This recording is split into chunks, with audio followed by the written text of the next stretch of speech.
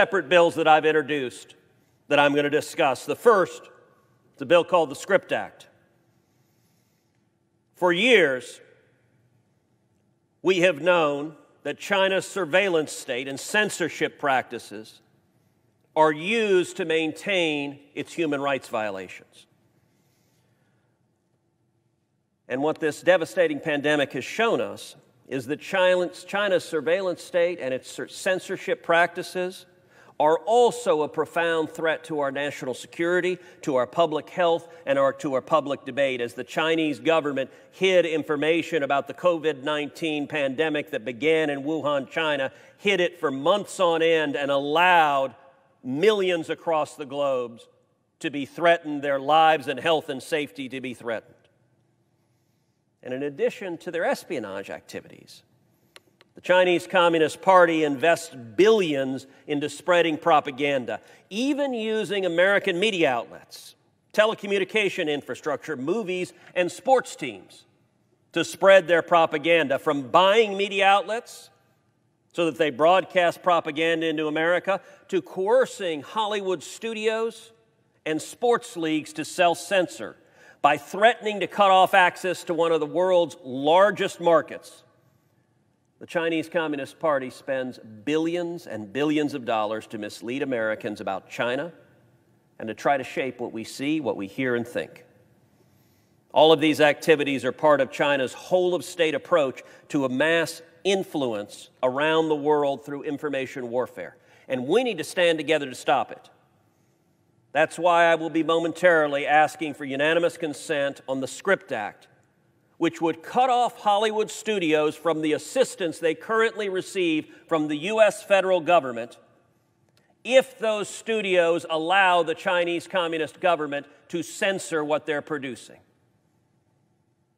We've seen this pattern over and over and over again, Hollywood being complicit in China's censorship and propaganda in the name of bigger profits. Bohemian Rhapsody, wonderful biopic of Freddie Mercury, story of the band Queen. Well, the Chinese government was upset that Freddie Mercury was homosexual and demanded that Hollywood censor out scenes that showed that Freddie Mercury was homosexual. And Hollywood, those great woke social warriors that they are, compliantly said, we're more interested in the money than in artistic integrity, than in telling Freddie Mercury's story, so the Chinese government will happily edit out those scenes.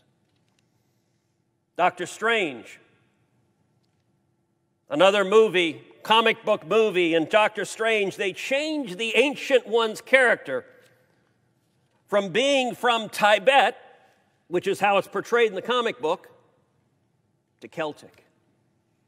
Because, you know, the Chinese communist censors, they don't want to recognize Tibet, another area that has been subject to persecution and oppression from China, and Hollywood meekly complied. In the sequel to Top Gun, the back of Maverick's jacket, if you remember the first Top Gun, maybe the greatest Navy recruiting film ever made, the back of Maverick's jacket, you find the Taiwanese flag and the Japanese flag. The Chinese censors didn't like that, and so Hollywood meekly removed the flags. What does it say to the world when Maverick is scared of the Chinese communists? And I would point out, unfortunately, the Chinese censorship is being carried out by Hollywood billionaires who are getting richer in the process. In recent days, it's been reported that one of Joe Biden's top potential choices to be ambassador to China is the former CEO of Disney, who happens to be a major Democratic donor. Disney just came out with the movie Mulan. In the movie Mulan, which the director described as, quote, a love letter to China. Well, this love letter wasn't subtle, because right in the credits at the end of Mulan, they thank the oppressive government forces who are running concentration camps right now with over 1 million Uyghurs imprisoned. Disney gleefully thanked the jackbooted thugs that are carrying out torture and murder, and apparently the leader of that effort is one of the top candidates to be America's ambassador to China.